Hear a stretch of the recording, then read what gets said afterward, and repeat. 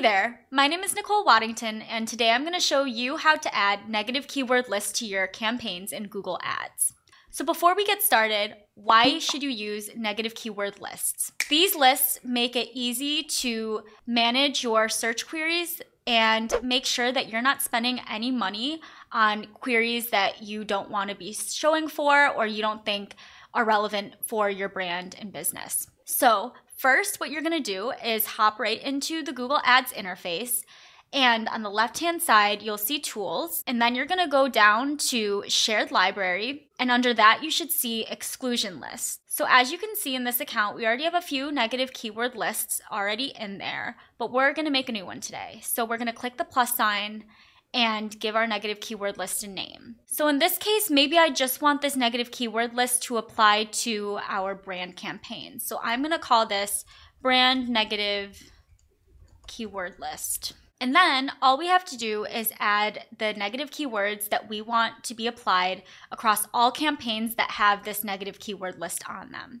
You can use any of the demarcations, such as the quotes for phrase match or the brackets for exact match, just like you would if you were going to add negatives at the campaign or ad group level, and just like you would if you were going to add new keywords to your campaigns.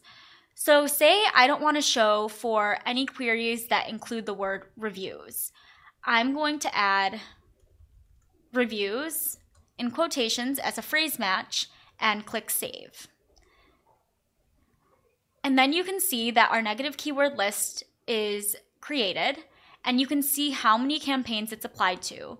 So currently we don't have it applied to any of the campaigns, but if you want to apply it to a campaign, you just check the box next to the negative keyword list, apply to campaigns, and then you can select the campaigns you'd like it to apply to. So right now I'm going to apply it to our one and only search campaign in the account. And then say I'm doing my weekly negative keyword mining and I want to add more negatives into this list. I can just come right in to the list, click the plus sign, and continue adding negatives. So say I want to add the negative article or marketing.